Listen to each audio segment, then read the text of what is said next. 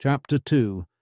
Orientals and Scythians, Scythian characteristics, manners of pre-Roman Britons, the Pictish marsh dwellers, the Ogres or White and Black, the Black Huns and Hypotheses, the Jews, the Phoenicians, the Chaldees, are all stated to have visited our islands at various periods and perhaps to have colonized them. It is the delight of one school of Gaelic writers to discover many affinities between the Hebrew and Gaelic tongues. And assuredly, to a mere layman, these resemblances seem distinct and unmistakable. The Irish name for the golden gorget of the Druids, the Fodan Moraine, is identical with the Chaldee name for Urim and Thummim. In short, continues Governor Pownall, Early Irish Antiquities, Archaeologia, Volume 7, my friend the Rabbi, Heidek, will have it that none but Jews or Chaldees could have brought the name and the thing to Ireland. When Martin visited the island of St. Kilda last century, he made the statement that the ancient Hebrew measure of omer and cubit continues to be used in this isle.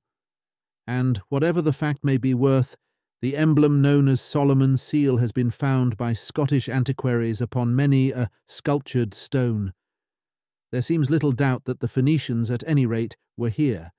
They, indeed, appear to have been as great navigators as the British ever were.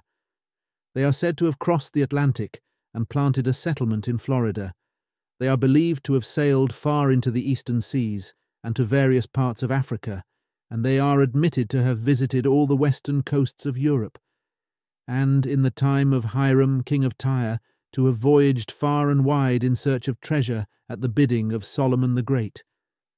They are supposed to have traded at this time with the metalworkers of Cornwall, had to have colonized some parts of Ireland, and, presumably, it was during this period that the seal of Solomon was carved upon the Scottish stones. Some of this is conjecture, some fact. But it is interesting to think of our islands as Orientals and Scythians. At one time the possible dependencies of Solomon's vast empire, and it gives him a new and quite friendly character to reflect that, if this were the case, we should have some grounds for imagining that we too may be the posterity of one or other of his very numerous family. But the claims of the Jew and the Phoenician to be regarded as ancient Britons are shadowy though not uncertain. The Scythians, however, have a clearer right to be so regarded, for most antiquaries agree in holding the Scythians as the ancestors of the ancient Britons. The word Scythian is, however, delightfully vague, and is becoming or is already out of date. It was used to include all the nations to the north and east of the Black Sea and the Caspian Sea, and indeed all the unknown North European races, and some of the philologers derive it from Siotan, to shoot, thereby giving it the meaning of bowman or archer, but even as to this there seems to be some difference of opinion. The late Lord Strangford, who is indeed my authority for the derivation just given, says of them, some of the Scythian peoples may have been Anaryan, Allophilic, Mongolian. Some were demonstrably Aryan, and not only that, but Iranian as well, as is best shown in a memoir read before the Berlin Academy this last year, the evidence having been first indicated in the Rough, by Schafferick, the Slavonic antiquary. Coins, glosses, proper names and inscriptions prove it. Another, writing on this subject, says, ethnographers are not unanimous in respect to the ethnic position of the Scythians. Bock, Niebuhr and many others set them down as Tatars, but Humboldt, Grimm, Donaldson and others maintain, both on physical and philological grounds, their ethnic affinity with the Aryans. Rawlinson, in his essay, On the Ethnic Affinities of the Nations of Western Asia, Herodotus, Voli, p. 523, etc., distinctly ranges the Scythians among Tatar nations. He even maintains that a Tatar element is manifest in the oldest records of the Armenians, Cappadocians, Sasanians, and Chaldeans of Babylon. In a later essay, On the Ethnography of the European Scythes, Herodotus, Volume 3, p. 158, he argues as distinctly that this nation was Indo-European. F. Müller is of the opinion that some of the Scythes were Ural-Altaic and others Aryan, Novara Expedition, Ethnography, pi 145. It is thus apparent that the term Scythian is too comprehensive to be of much use, and that it is surely a negative rather than a positive term, much like our Indian or the Turanian of modern ethnologists, used to comprehend nomads and barbarians of all sorts and races. Nevertheless, since everyone says that some, at any rate, of the original races of the British Islands were Scythians, it behoves us to look a little closer into their history and characteristics. From Lempriere we learn this: the Scythians were divided into several nations or tribes. They had no cities, but continually changed their habitations. They inured themselves to bear labour and fatigue. They despised money, lived upon milk, and covered themselves with the skins of their cattle. He adds that the virtues seemed to flourish among them, but in opposition to this, or more correctly, in support of the statement that the Scythians comprehended several nations or tribes, he goes on to say, some authors, however, represent them as a savage and barbarous people who fed upon human flesh, drank the blood of their enemies, and used the skulls of travellers as vessels in their sacrifices to their gods. The Scythians made several eruptions upon the more southern provinces of Asia, especially BC 624, when they remained in possession of Asia Minor for 28 years, and we find them at different periods extending their conquests in Europe and penetrating as far as Egypt. In the first centuries after Christ, they invaded the Roman Empire with the Sarmatians. Of these Sarmatians, evidently a kindred race. Lempriere says that they were a savage, uncivilized nation, often confounded with the Scythians, naturally warlike, and famous for painting their bodies to appear more terrible in the field of battle. They were well known for their lewdness, and passed among the Greeks and Latins by the name of barbarians. At last, increased by the savage hordes of Scythia, under the barbarous names of Huns, Vandals, Goths, Alans, etc., they successfully invaded and ruined the empire in the 3rd and 4th centuries of the Christian era. They lived upon plunder and fed upon milk mixed with the blood of horses. These Scythians, then, who, under various names and possessed of many different qualities of character and of nature, covered the whole north of Europe and a large portion of Asia in the days of the Romans, seem in the main to identify themselves with the Ugrians spoken of by Mr. Howarth, as quoted in the foregoing chapter. The area in which they dwelt and also their era agree, and the brief descriptions quoted also tally with each other. The chronicler Reginon describes the Hungarians as living by fishing and hunting, and as fighting with bows and arrows. That is, according to Lord Strangford, they were scythes. The ancient Hungarians scarified their faces, that is, tattooed themselves, and the Sarmatians are at least said to have painted their bodies. But the connections between the two races, or the same race under different names, are too striking and too numerous to require to be detailed. One of these, the milk diet of Lempriere's Scythians, and the milk and blood of his Sarmatians, stands out clearly if we remember that, not so very long ago, the Basques in Spain and the Finns in Sweden, now mere wrecks and waifs of the original population, were close neighbours. And that about that period Europe was overrun by fishermen and hunters, such as we find in Siberia, where we ought to go if we are to study the religion, the manners, and government of the so-called Stonefolk. With this in mind, then, one is not surprised to find that the Konkani, who once occupied the district now known as the Basque provinces, are said to have lived chiefly on milk mixed with horses' blood, or that the Nordenskjöld expedition ascertained that the Siberian tribe of Chukchis are exceedingly fond of a soup of which the principal ingredient is seal's blood, and since the Voyage of the Vega has thrown considerable light upon the customs of this people, it may not be out of place to quote further from the account thus obtained. In summer, the Chukchis cat cloudberries, red bilberries, and other berries, which are said to be found in great abundance in the interior of the country. The writers who quote the Chukchis as an example of a race living exclusively on substances derived from the animal kingdom thus commit a complete mistake. On the contrary, they appear at certain seasons of the year to be more graminivorous than any other people I know, and with respect to this their taste appears to me to give the anthropologist a hint of certain traits of the mode of life of the people of the Stone Age which have been completely overlooked.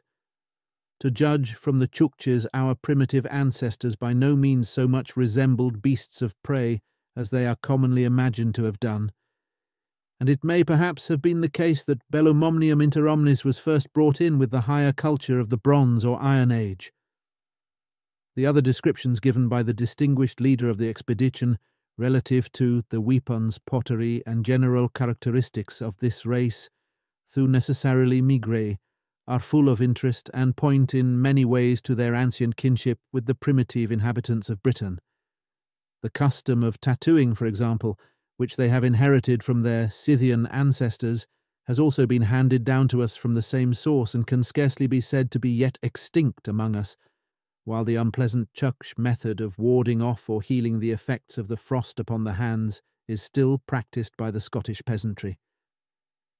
And this reminds me that the milk diet of the ancient Scythians and the similar food of the old Basques and the modern Chukches found favour also with that branch of the same people which dwelt in certain parts of Britain at the coming of the Romans, of the Hebrideans of the 1st century. It was reported that they knew nothing of the cultivation of the ground, but lived upon fish and milk, which latter, adds Mr. Skene, implies the possession of herds of cattle. Plus a race of fishermen and hunters and cattle owners, like the Ugrians of Mr. Howarth and Lempriere's Scythians. The sketch given by the learned author of Celtic Scotland of the ancient Britons is so much a picture of the Scythes and Ogres that it may be briefly quoted here. In addition to what has just been repeated of his account of the Hebrideans, Mr. Skene says, "They had, it was said, one king who was not allowed to possess property, lest it should lead him to avarice and injustice, or a wife, lest a legitimate family should provoke ambition. In short, they, the Romans, learned that there existed among this new people a state of society similar to that which Caesar reported to have found among the indigenous inhabitants of the interior of Britain. By the interior of Britain is meant the interior, more particularly, of what is now England, but the account which Mr. Skene gives of the ancient Caledoni will suit the supposed aborigines of England as well as of the Hebrides. The manners of the two nations, the Caledoni and Meate, two confederacies of all the kindred tribes living in central and north-central Scotland at the beginning of the 3rd century, known later on as Pictish, are described as the same, and they are viewed by the historians in these respects, as if they were but one people. They are said to have neither walls nor cities, as the Romans regarded such, and to have neglected the cultivation of the ground. They lived by pasturage, the chase, and the natural fruits of the earth. The great characteristics of the tribes believed to be indigenous were found to exist among them.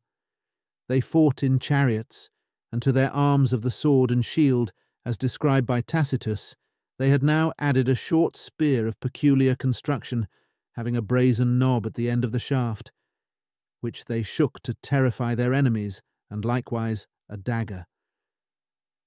They are said to have had community of women, and the whole of their progeny were reared as the joint offspring of each small community.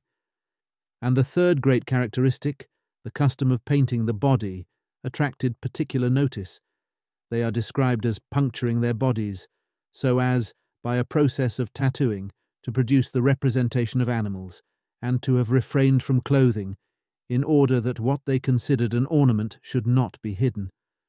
It may be mentioned also that the nation of the Meate consisted of those tribes which were situated next the wall between the Forth and Clyde on the north.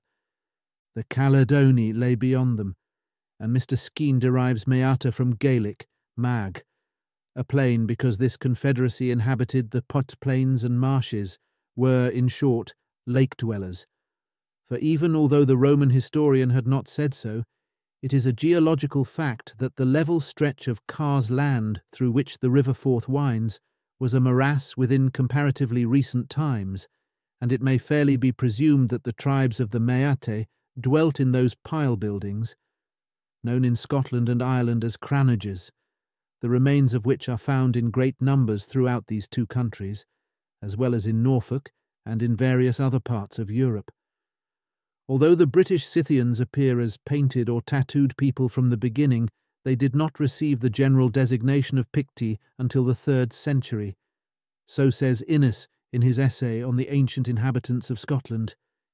And he adds that the Britons, or Welsh, called all these northern people, their ancient enemies, Feicht Thed. The existence of great tracts of marshlands is indicated in Pythius' description of Thule, quoted by Strabo. It was neither land, nor sea, nor air separately, but a certain concretion of them all, like sea blubber, in which, he says, that land and sea and all things are suspended, and that this is, as it were, the bond, i.e., boundary, of all things, being neither passable by travelling nor by sailing, that he had himself seen the resemblance of this blubber, but that the rest he described by hearsay. Lysons, Our British Ancestors, Peda 2. What part of the British islands Thule was, if any, is of course uncertain, but if Ultima Thule was Orkney, Shetland, or the Hebrides, then Scotland seems the likeliest to be Thule itself. The marshes, enveloped in malarial mists, of which Pythias speaks so quaintly, seem to have stretched over a great part of Scotland even in the 6th century, for Procopius, writing from Constantinople at that period, describes the districts north of the Forth and Clyde as a region infested by wild beasts and with an atmosphere so tainted that human life could not exist. And Mr. Skene, from whom I am quoting, adds that Stephanus Byzantinus, writing from the same place half a century earlier, considered Albion to be actually a separate island, while even Gildas, himself of British descent and writing from the neighbouring shore of Armorica, and taking his description of the size of Britain from the Cosmogony of Ethicus, written 2 centuries earlier, evidently considered the country north of the Firths of Forth and Clyde as a separate island from the rest of Britain. An island it could not have been, but the statements here cited seem clearly to argue that this portion of Scotland was narrowed into a mere isthmus about the time of the Roman occupation, and the wide expanse of now solid land that lies to the south and east of Aberfoyle was then a fen district, with here and there islands of firm ground, on which were situated the villages of the Meate, built upon pile-supported platforms, as in the Malayan archipelago at the present day, or more solidly of stone, as in the orthodox British Cranoj. The Saxons named them pelts or petas, and the Irish and ancient Scots expressed the same thing in equivalent terms of their language, calling them cruthnik, from cruth, which signifies forms or figures, such as they used to paint or mark on themselves. The same writer, whose essay is characterized by Mr. Skene as admirable and regarded by him as of real importance, decides that the various tribes of the Picti found the northern parts of the island as yet uncultivated, and void of inhabitants when they came in. As to the place from whence they came, there is some difference of opinion. Innes concludes that it was Gaul, and that the Picti and the Britons were of the same original stock. He also cites the conjectures of Tacitus and of Bede, the first bringing them from Germany, and the second from Scythia, but, as he pertinently observes, the same place is understood by both, for Tacitus called all northern Europe Germania Magna, while Bede included among Scythians the ancient inhabitants of Norway, Sweden, and Denmark, the Daci, Getae, and other nations. And he further states that the first Roman writers who speak of these northern nations mention their custom of painting and tattooing their bodies with particular emblems. Among these tribes are the Arii, the Agathyrsi, the Geloni, and the Getae, described by Tacitus and also by Solinus, in the same terms as the Cruthnik or Picti of Ireland and Scotland. Buchanan states that the Britons, the Arii in Germany, and the Agathyrsi painted their bodies, but that the Picts, specially so called, marked their skins with iron and delineated the figures of different animals upon them. He also quotes Claudian to show that the tribes of the Geloni and the Getae tattooed themselves in the same way. The first named are described as 60 is 6, the Geloni, who delight their hardy limbs with iron to imprint. And of the others it is said, the nobles of the long-haired Getae sat in council, skin-clad, and their bodies bore the seamy ornament of many a scar. These Getae then resembled strongly the fur-clad, scarified Hungarians or Ogres of whom Mr. Howarth has written, and they were likely enough akin to each other. The Geloni, who, it is seen, were accustomed to tattoo their bodies, were also used to paint them, for they are one with the Agathyrsi. Mr. Skene facts in view, one would naturally argue that these latter tribes arrived in this country from North Europe rather than from Gaul, but perhaps the real explanation of such apparent incongruities is to be found in the probable fact that this tattooed Ugrian race occupied at the date under discussion a great part of its old territories in Gaul and Hispania. Whatever may be the antecedents of the yellow-haired, white-skinned Xantacroi, it is clear that this totally different Ugrian race is the chief one to be considered in dwelling upon the Europe of 2,000 years ago, if it really did about that epoch occupy, if not a ring round the world, at least one reaching from Britain to Kamskatka. It must be remembered that a very great element in the Celtic, Latin and Greek languages has been shown to be Ugrian, and that, apart from linguistic connection, more than one scholar has ascertained the existence of a large Turanian admixture among the ancient Romans, as well as among the present Negro populations of northern Africa. Perhaps the word Mongoloid, as expressing affinity with Mongolians without implying identification, is the most comprehensive and therefore the most suitable term to use when speaking of a period so remote. These Ugrians are all the more interesting to us, because they have been identified with the ogres of our nursery tales, therein described as a race of cruel, anthropophagous tyrants, against whom our forefathers, or at least the forefathers of some of us, fought a stubborn and eventually a winning fight. The name, Hungarian, is another form of the word. The Ungri and Ungari of the Western writers, and the Uigroi of the Byzantines are both derived from the Slavic Ugri. Ugri is the form in Nestor, Uri, Wegri, on his Celtic Scotland, Wijnvolle Pina 175, says that these Agathyrsi were, according to Irish tradition, the Cruithnai, or Picts, who settled in Ireland, that they were the children of Gelonus, whence Geloni, son of Hercules, that they came from the land of Thrace, passed through France, where they built the city of Pictavis, and that they then crossed over to Ireland, where they received an offer of a district from the King of Leinster, on condition that they would drive out a people called the Tuatha Fidbe, which they did. From this tribe, then assuming the truth of the tradition, might be derived the flat Tartar faces, observed by Thackeray and Wengry and other authors. The same authority states that Constantine Porphyrogenitus tells us the Hungarians, by him called Turks, formerly dwelt near the Chazars, in a place called Lebedius, settlement between the Volga River and the Urals. The mountains were named after their founder. Then, he says, they were not called Turks but Sabatoyasvali. Zeus ingeniously conjectures that the first syllables are equivalent to the German swart, schwarz and black, and that the whole word is a translation of the Slavic Cherny Ugri, black Ugri, by which the Hungarians are known in later Russian writers. White and black, as is well known, means, with Eastern writers, little more than dominant and dependent. Thus the Black Khazars, or Hungarians, were the subjects of the White Khazars. Now, before going further, it is necessary to look into this last statement pretty closely. For the origin of this nomenclature may be found to lie very deep. I find it stated elsewhere that the Tatarian tribes are very fond of expressing by certain colours the changes of political condition to which a nation may be subjected. Black or Kara has the meaning of dependency and servitude, while white or Ak has that of sovereignty and freedom.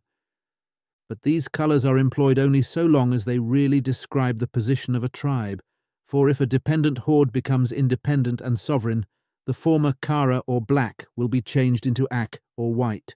The Tatars, to whom the mighty conqueror Chinggis Khan belonged, were named before his time Kara Tatars, while another tribe was called Ak Tatars or White Tatars. This is also the reason why the Emperor of Russia is called the White Tsar, and the divisions of Russia into white and black express the same meaning. But this custom is not confined to Asia and the east of Europe. It obtains, or did obtain, in Britain as well, and, like the word, Kara. This word Kara is an example of the Ugrian element in Celtic speech. In Gaelic it is Ciar, which is spelled Car, Care, Ker, Car, and Ker in modern Scottish surnames, all of which are simply Ciar. The final way of the slower-speaking Mongoloids has dropped off, but the word is the same. It now means swarthy or dark brown rather than black, which signification attaches more distinctly to the word dúb as in Dublin. Kara itself has plainly an Ugrian origin. It still survives in the word blackguard, which, though now applied very loosely, is more strictly defined by Halliwell as meaning a nickname given to the lowest drudges of the court, the carriers of coal and wood, the labourers in the scullery, etc. Its Scotch form, Black Ward, is given by Dr. Jameson as a state of servitude to a servant, in support of which he quotes Ritchie Monoplies. So that you see, sir, I hold in a sort of Black Ward tenure, as we call it in our country, being the servant of a servant. Jameson also says that a black is a vulgar designation for a low scoundrel, corresponding in sense to the English blackwad, while in Halliwelli's dictionary I find blacktan stated to be a term used in speaking of gipsies in Kent, and perhaps elsewhere. The same thing is seen in Scottish Gaelic. A girl of the lowest rank of peasantry is a dúbchaile, black hussy. A strolling female or gypsy is a dúb siúblach, black vagrant, and Armstrong also gives an obsolete word, dúib herach, in Irish Gaelic, dúib hertha, as signifying the vernacular. It is perhaps from a like custom that we ought to trace our word, sir. Klaproth says that in the Vogel dialect and in Western Siberian, Sar, Sani, Sorni, and Sairan mean white. In many Samoyeda compounds, the same word is found as sir, and siri. This is Welsh sir, English sir, and although ake does not exist in our language, this equivalent has taken its place, just as Kara or Kiar has been pushed aside by dúb. But the result is the same. In this country, as in the East, a word meaning white is attached to the ruling class, and black is synonymous with dependency and servitude. The reason of this is not far to seek, although now used without the slightest reference to the complexion of either caste. The words assert themselves, as distinctly as words can, to be survivals of a period of white conquest, when a black was a serf. Just as that word and slave may be, and are derived from conquered Serbs and Slavs, even at the present day, white, in American slang, has the idea of high qualities attached to it, though in this case it is likely that the usage started afresh with the practice of Negro slavery in modern times. As the result of this digression, then, we have found that all over the north of Europe and of Asia there are word tokens of the presence of Professor Huxley's Australioids at some unascertained date, and the presumption is that they were finally subjugated by the white race. Let us return to the Hungarians or Ugrians. Speaking of the black and white Ugars of Nestor, the former of whom were the Hungarians or Magyars, Mr. Howarth states that they correspond also, as I believe, to the black and white Huns of other writers. This race, then, known to themselves as Magyars, Mogeri, according to the Notary of Bela, who also gives the forms Deutemoga and Hetumoga, and to others as Turks, Sabartoyasfali, Cherny Ugri or Black Ugri, Ogres or Ogres, are to be identified with the Black Huns. Now this fact is important because it brings us face to face with a large and important nation of, say, Scythians, who were not only styled our black, but who actually were so, and therefore, knowing how numerous they were, and how they spread themselves like a flood over Europe, it is to them we must look if we want to learn something of the history and manners of what may be called the maternal ancestors of the Melanochroi. Not that they constitute the whole of this branch of the pedigree, but plainly they form a considerable part of it, if they left descendants as numerous or half as numerous as themselves. They are called in Latin Huni, and in Greek Uni and Chounois. Ptolemy speaks of a people of Sarmatia named Chuni, who are, I fancy, the same. Lempriere's account of the Sarmatians was, it will be remembered, that they were a savage, uncivilized nation, often confounded with the Scythians, naturally warlike, and famous for painting their bodies to appear more terrible in the field of battle. They were well known for their lewdness, and passed among the Greeks and Latins by the name of barbarians, at last increased by the savage hordes of Scythia, under the barbarous names of Huns, Vandals, Goths, Alans, etc. They successfully invaded and ruined the empire in the 3rd and 4th centuries of the Christian era. They lived upon plunder and fed upon milk mixed with the blood of horses. As described by Reginon, they also lived by fishing and hunting, and fought with bows and arrows, and they tattooed their faces in addition to painting themselves. Such Scythians, it was also noticed, inhabited the Basque provinces, the Western Islands, and the interior of Scotland, and apparently the interior of England also, at the date of the Roman invasion, and the ancestral habits are still, to some extent, kept up by that section of the race now inhabiting northern Siberia. All these people were closely allied by many characteristics, the most striking of which gave rise to the nickname applied to the division who lived in Britain, but which might have as suitably attached itself to all the other branches of the race, for all were, in effect, Picti. But it is that division known as Huns, and more especially as Black Huns, that we are at present to consider. Let me transcribe a brief history of this people. The Huns were of Asiatic origin, and, in all probability, of the Mongolian or Tartar stock, therefore akin to, and perhaps to be identified with, the Scythians and Turks. According to Degenius, whose theory has been accepted by Gibbon, the Huns who invaded the Roman Empire were lineally descended from the Xiongnu, whose ancient seat was an extensive but barren tract of country immediately to the north of the Great Wall of China. About the year 200 BC, these people overran the Chinese Empire, defeated the Chinese armies in numerous engagements, and even drove the Emperor Kaoit himself to an ignominious capitulation and treaty.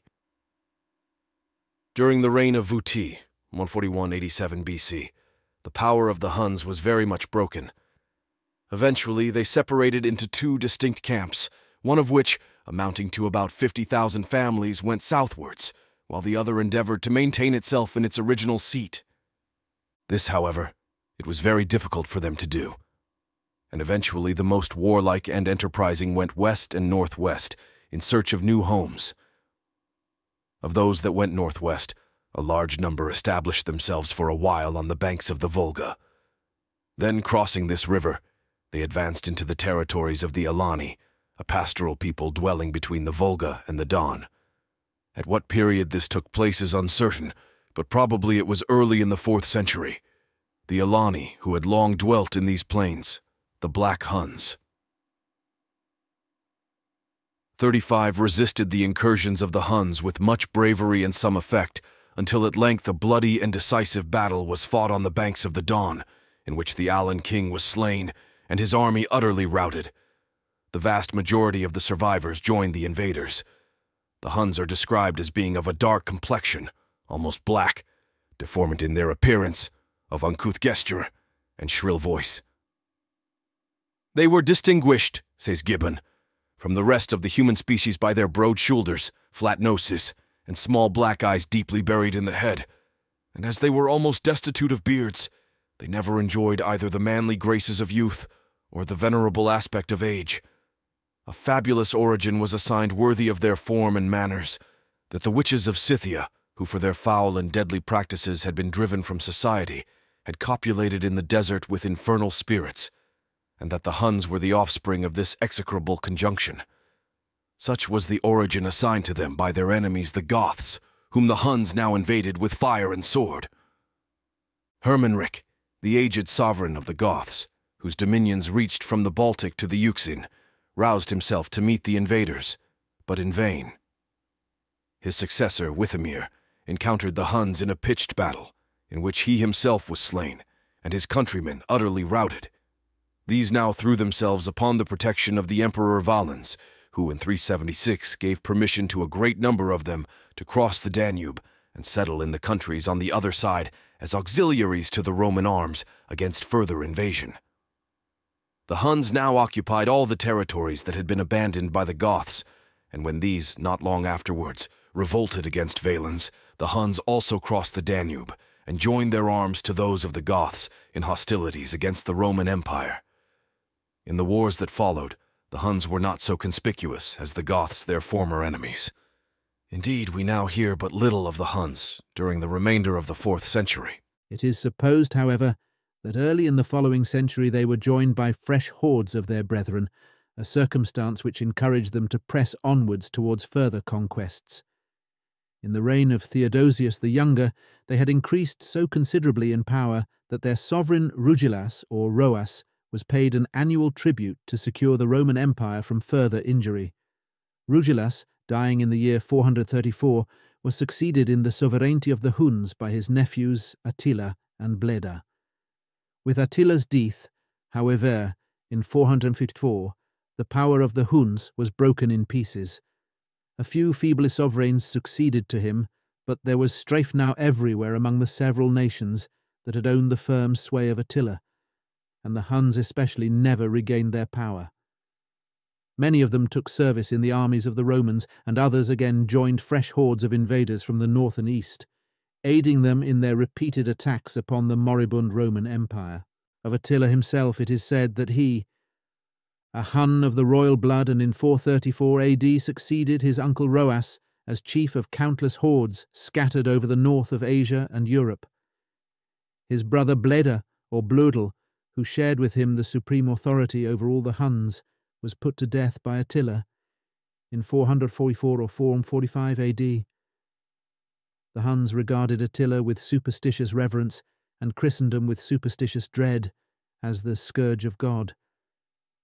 It was believed that he was armed with a supernatural sword, which belonged to the Scythian god of war, which must win dominion over the whole world.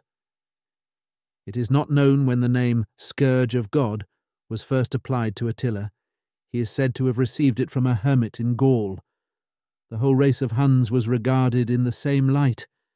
The Vandals, Ostrogoths, Gepidi, and many of the Franks fought under his banner, and in a short time his dominion extended over the people of Germany and Scythia, i.e., from the frontiers of Gaul to those of China. In 451 Attila turned his course to the west to invade Gaul, but was here boldly confronted by Aetius, leader of the Romans, and Theodoric, king of the Visigoths, who compelled him to raise the siege of Orleans. These two generals finally defeated him, with great slaughter, near the site now occupied by the city of Chalons, surname. This, if old historians are to be trusted, must have been the most sanguinary battle ever fought in Europe, for it is stated by contemporaries of Attila that not less than 252,000 or 300,000 slain were left on the field. Attila, having retired within his camp of wagons, collected all the wooden shields, saddles, and other baggage into a vast funeral pile, resolving to die in the flames rather than surrender. But by the advice of Aetius, the Roman general, the Huns were allowed to retreat without much further loss, though they were pursued by the Franks as far as the Rhine. 2 years later he died suddenly on the eve of another invasion of Italy. His death spread consternation through the host of the Huns. His followers cut themselves with knives, shaved their heads, and prepared to celebrate the funeral rites of their king. It is said that his body was placed in 3 coffins, the first of gold, the second of silver, and the third of iron, that the caparison of his horses with his arms and ornaments were buried with him, and that all the captives who were employed to make his grave were put to death, so that none might betray the resting place of the king of the Huns. The name of this powerful monarch, who ruled over an empire as extensive as any on record, is said to be the same as the Hungarian Ethel, which is understood to be a title of honour, and is apparently no other than Saxon Ethel and German Adele noble. Like Kara, black, it may be taken as an example of an Ugrian word in a non-Ugrian or partly Ugrian language, and in both cases the final a of the slow-speaking Mongoloid, a mere after-breathing or drawl, has been dropped by the borrowers. Of his physical appearance it is said that he possessed the Mongolian characteristics: low stature, a large head, with small, brilliant, deep-seated eyes and broad shoulders. From the sketch just quoted, of Attila or Ethel and his race, and also from the preceding remarks, the following inferences may be drawn. 1. That the Picti of the Hebrides and of other districts of Britain and Ireland have many points in common with the Mongoloid Picti, who were their contemporaries, and who covered an immense area of Asia and Europe, and that although the British Picti have not been proved to be of similar complexion to the black-skinned Huns or Ogres who constituted a large section of the Asiatic Picti, yet there is evidence in our islands, as elsewhere, of a time when a conquered race was of black colour. 2. That, assuming the historical sketch just quoted to be exact, the Hyongnu, Huns, or Ogres, who separated into two bands about the beginning of the Christian era, the one going southward from their point of departure, the outskirts of China, and the other west and northwest, eventually branching also into the countries bordering the Mediterranean, coincide in almost every respect with the Mongoloids of Professor Huxley, marked 8b upon his map, who inhabit the vast territory, which lies mainly to the east of a line drawn from Lapland to Siam, and are figured as men who are short and squat, with the skin of a yellow-brown colour, the eyes and hair black, and the latter straight, coarse, and scanty on the body and face, but long on the scalp. This general division of Mongoloids reaches as far south as the southmost islands of the Malayan archipelago, and takes in the Malays proper, and I suspect the indigenous people of the Philippines who are not Negritos, and this may be reasonably supposed to be the result of the southward movement of the 50,000 Hun families in or about the 1st century of our era.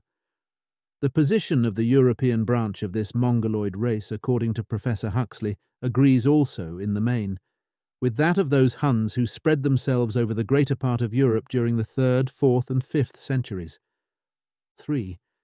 And as that division which included the black Ogres, Huns, or Chazars is described as almost black in complexion, it is evident we have in them an element more akin to the now extinct Tasmanians, who, it may be remembered, were of a dark brown colour or nearly black, were of moderate stature and robust frame, as the black Huns were, and who also were Picti, both as regards painting and tattooing, as were the Huns also. These Tasmanians have, it has been noted, stone circles and cairns in the country which they inhabited, and in this particular, not the only one, strongly resemble the Picti of Britain. The Negrito race, to whom the Tasmanians belong, are marked on Professor Huxley's map as occupying New Caledonia, New Guinea, and some of the islands to the east of it, including part of Fiji, the interior of Lower Siam, the Andaman Islands, and, of course, Tasmania. They present a remarkable approximation to the Australoid type, the most marked points of resemblance being apparently the heavy brow ridges and sharply pentagonal skull, and the chief differences being that the Negrito's hair is woolly, while that of the Australoid is wavy and silky, and the skin of the latter is a shade of chocolate brown, and, therefore, not so dark as the Negrito's. Making allowance, then, for various crossings with different varieties of men, during a period of about 2,000 years it may be conjectured that among the southward moving Huns, as among those who came into Europe, there was a considerable body of black people, akin to the Australoids, that they were the authors of the stone circles and cairns of Tasmania and of Borneo, which island they may first have settled in, that they formed the bulk of the inhabitants of Australia, and also of the Negrito Islands, becoming fused with slightly different races, and that the stone circles and cairns of northwestern Europe were, like those of the Antipodes, the work of Negrito Australoid people, such as those whose skulls were found in Caithness, and who were identical with, or ancestors of, the Black Huns of European history.